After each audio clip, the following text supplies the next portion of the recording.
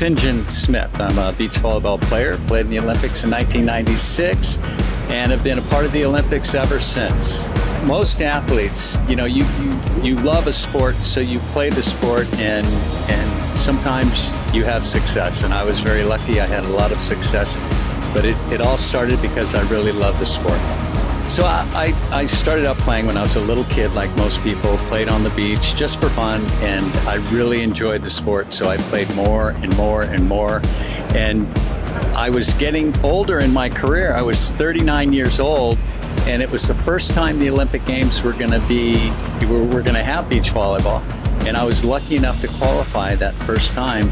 So competed in Atlanta in 1996 at 39 years old, and it was a tremendous experience, a great way to finish my career.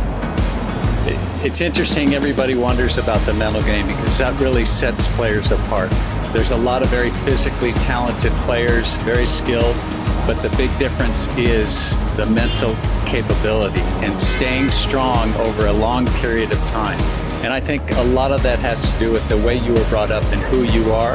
Hard to teach people how to be mentally strong.